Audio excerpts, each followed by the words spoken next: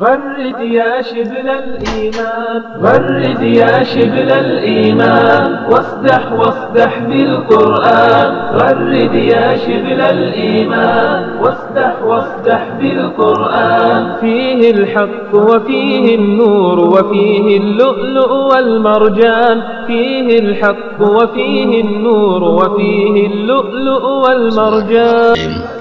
اللهم صل على سيدنا محمد وعلى آله وصحبه وسلم. السلام عليكم ورحمة الله وبركاته.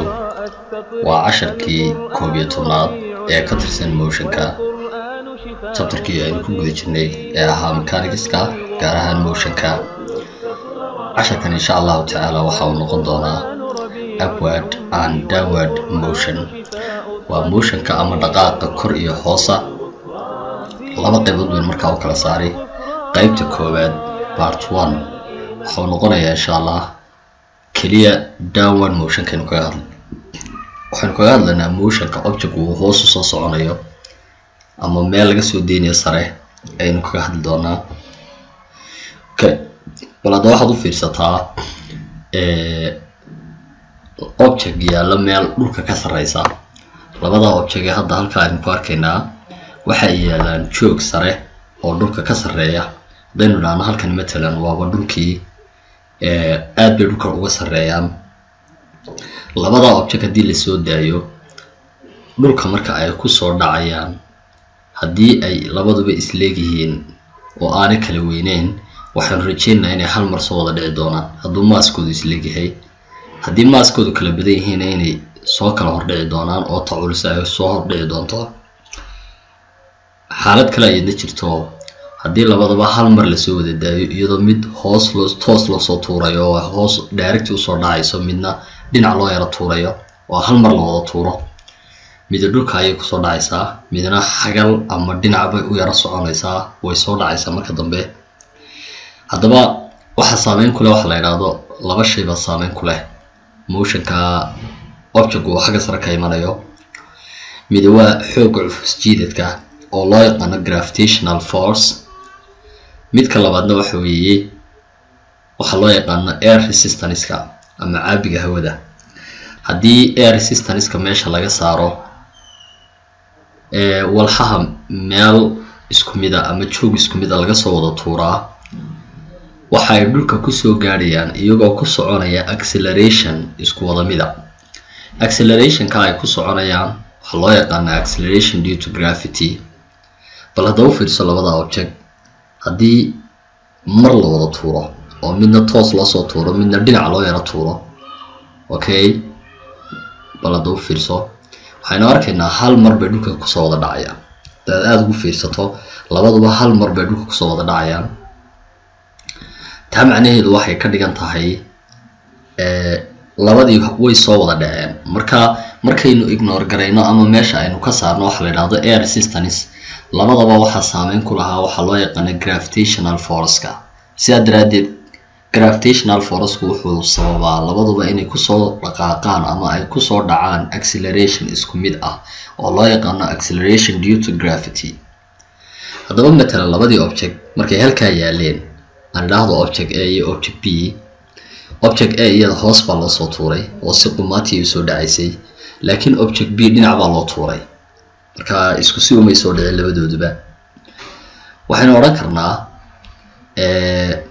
hadaad u fiirsato object B haddii toos loo soo tuuri lahaa halkaas ay ku dhici lahayd. halkii ay ku dhici lahayd iminka masaafo ayay ka durugtay. waxaan oran karnaa distance-ka ay durugtay iyaduna waa horizontal distance-ka ay durugtay. waa masaafo horizontal ah ay dhinaca u durugtay. okay waxaan leenahay marka ball A is thrown vertically down. kubadda ama ball A iyada si vertically ama si qumaati ay hoos loo soo daayay. ball B is thrown horizontally. ball B ama kubadda B oo tan imka halkan ku soo dhacday si horizontally ama jifutaha loo tuuray laakiin way soo dhacday. both hit the ground with the same time. labaduba dhulka waxay ku wada dhaceen waqti isku mid ah. hal mar ayay dhulka soo wada gaadheen labadooduba. okay when there's no air resistance marka aanu jirin wax caabi hawa ama air resistance waxa loo yaqaan waa caabiga hawada. waa shay kasto soo dhacaya hawada friction kii hawada ka hor imanaya waxa la yiraahdaa marka force ka hawada air resistance baa la yiraahdaa marka laakiin la iska ignore gareeyo ama la iska indhatiro caabiga hawada ama aanu jirin ba when there is no air resistance marka aanu jirin waxa la yiraahdaa air resistance ka the motion of falling body is called free falling motion ka walxaha soo dhacaya waxa loo yaqaanaa free fall ama free falling motion baa la yiraahdaa waa motion ka xorta u soo dhacaya baa lagu tilmaamaa si ikhtiyaara ayuu u soo dhacaya motion kaas runtii astaamu yeelan doonaa haddii aan soo qaato matalan motion ka labada kubadood mid hoos bay u soo dhacday oo si qumaati u soo dhacday midna dhinac bay u yara socotay iyadoo masaafada ay ku soo dhicleed ka yara durugtay haddaba labada socod haddaynu yara kala saarno labada socod waxay u kala qaybsamaan mid vertical ah iyo socod horizontal ah kubadan iyadu waxay leedahay vertical motion ama motionka qumaatiga ah socodka qumaatiga oo bay leedahay kubadan laakiin labadii socodba way leedahay waa mar hoos bay u soo dhacayso oo de halkii sare way ka timid dhulka ku soo dhacday waa mar labaad waxay u socotay si horizontally ah oo waxa way halkii ku soo dhici lahayd kuma dhicine waxay durugtay in masaafo ah ayay ka durugtay halkii ku soo dhici lahayd marka labada socodba tan way leedahay waxayna oranayna marka motionkii laba inuu kala saarana waa horizontally iyo vertically haddaynu hadaba horizontally u eegno ama socodka horizontal motionka the speed is constant xawaaraha horizontally xawaaraha u socotay waa constant inta ay xagga midig u durkaysay kolba waa constant laba distance-ka ay horizontally u socotay waayo halkan haddii ku soo dhici lahayd masaafay horizontally u jartay bayna oranna distance-ka waxa la yiraahdaa magaceeda range-na waxa lagu helaa speed-ka oo lagu dhuftay time range waa masaafada horizontal-ka ah ee kubadaasi ay jartay matalan waxana la oranayaa waa range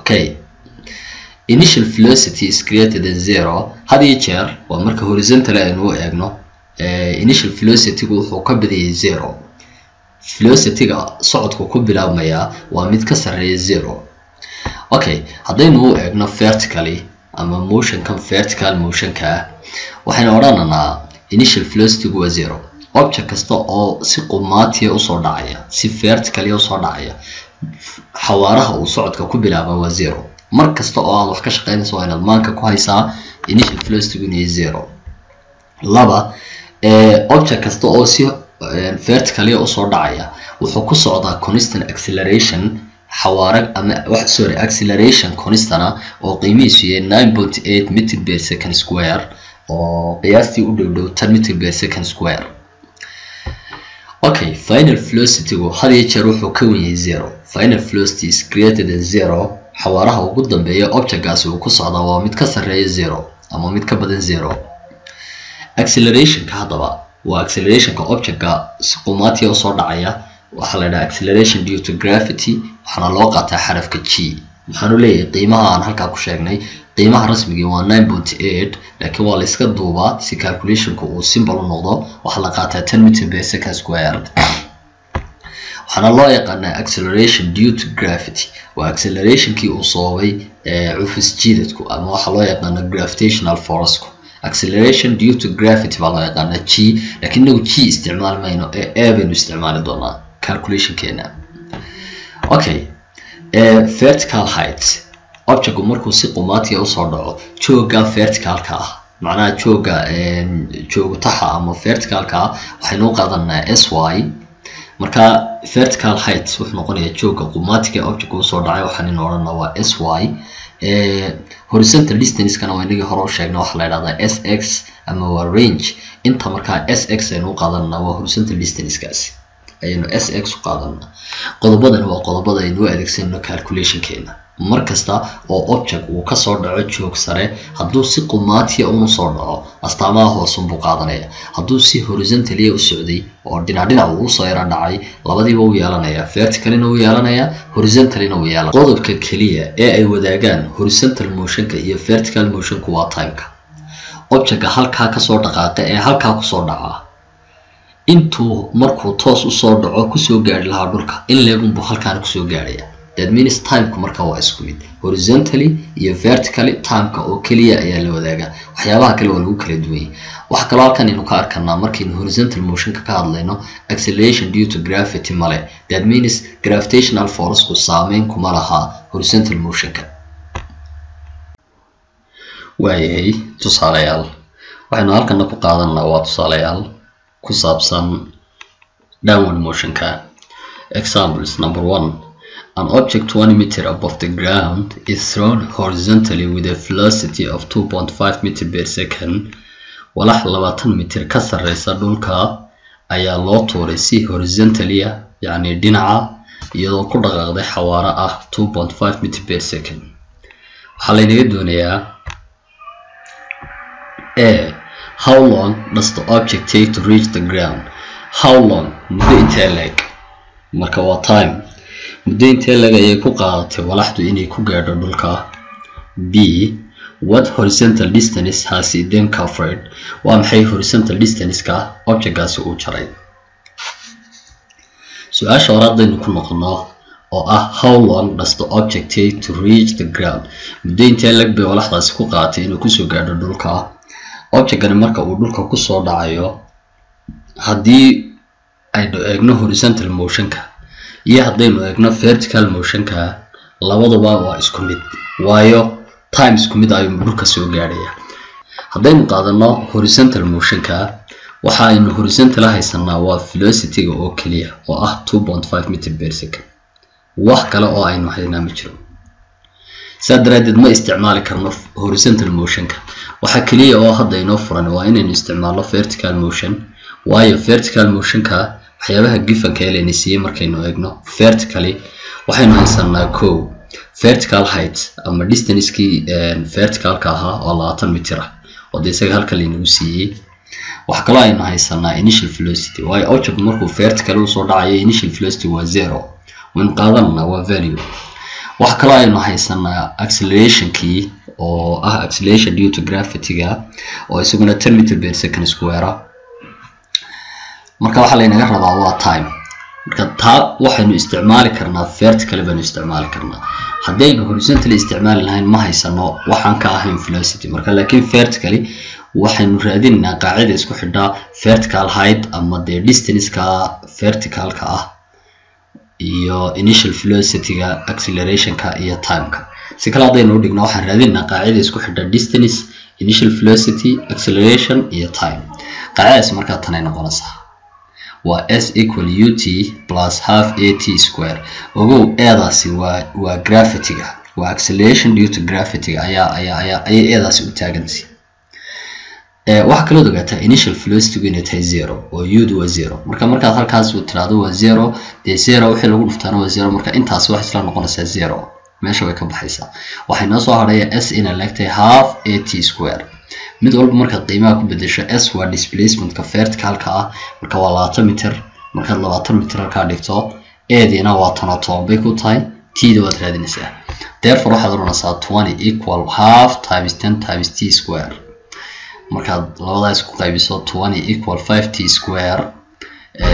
markaad dhinac walba 5 u qaybiso ee aad root-kana ka saarto waxa kuu soo baxaya time-ku inuu leeyahay 2 second. taas waa eeda. su-aasha b-da waxaa laynaga rabaa what horizontal distance has it then covered? horizontal distance-ka marka iyada vertical-kii ma eegino. mar haddii horizontal distance lanaga doonayo ama wixii la odhan jiray range waxaynu qaadanaa horizontal distance. waxaynu u baahnay laba shay waa inaynu haysano speed iyo time. okay horizontal distance-ka waxaynu eeganaa waa horizontally-na waxa hadda laynaga rabaa waa horizontal distance. horizontal distance waxaa loo baahiyay co speed. waynu haysanaa speed-ka waa 2.5 meter per second waa horizontal speed. waxaa laynaga rabaayo kale time-na way nagala soo baxnay oo time-ka wuxuu inoo soo baxay 2 second. markaynu raadinayno horizontal distance-ka waxaa la yidhahdaa waa range. marka horizontal distance ama range waxaa lagu helaa waa speed times time. waa horizontal speed-ka oo lagu dhuftay time-ka. horizontal speed-ka waynu haysanaa time-kana waa isku mid oo waa time-kii aynu la soo baxnay. sidaa wuxuu ku noqonayaa markaan isku dhufano 5 mitir ayuu saa inoogu soo baxaya. okay su-aasha labaad a stone takes 3 seconds to fall to the ground. dhagax bay ku qaadatay 3 second oo dhulka kusoo dhaco.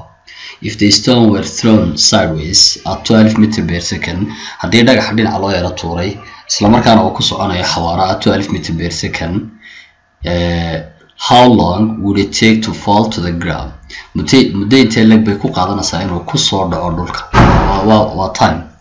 waa time marka waxa la inaga rabaa muddo intee lag bay ku qaadanaysaa inuu ku soo dhaco dhulka waa time b how far would it have traveled across the ground fogaan intee lag buu marka dhulka jaraya across the ground dilaa waa horizontal distance su'aasha hore hadaynu noqono how long waxa la inaga rabaa waa time intee lag bay ku qaadanaysaa inuu ku soo gaaro dhulka waxa la yiri su'aasheena markii dib u noqono 3 second bay ku qaadatay inuu ku soo gaaro dhulka su'aashan inoogama baahna shaqo ee waa la inisiiyay marka eeda waxaan leeyahay time-ka ay ku qaadatay inuu dhulka ku soo gaaro waa 3 second waa 3 second ee la inisiiyay b-dana waxa la weydiiyay masaafo intee lag buu dhulka jari doonaa ama horizontal distance muxuu noqon doonaa waxaan garanaa horizontal distance ee lagu helo speed times time oo waxa la yiraahdaa magaceeda waa range binary range na waa speed times time dabcan horizontal speed keena waa 12 time keena waa 3 marka la sulftana waa 36 meter per second okay su'aasha kale waxa oranaysaa if an object is dropped from a height of 20 meter hadii walaxda laga soo tuuro joog 20 meter what will its velocity be as it strikes the ground muxuu noqonayaa velocity-goodu marka ay dhulka ku soo dhacdo su'aashan u fiirso object baa laga soo tuuray joog 20 meter muxuu noqonayaa final velocity ay ku soconaysaa marka ay dhulka ku dhacayso dabcan hadaynu qaadano vertical motion-ka vertical height waynu haysanaa 20 meter waa 20 meter initial velocity waa 0 marka object meel sare laga soo tuuro mar walba initial velocity wuxuu noqonayaa 0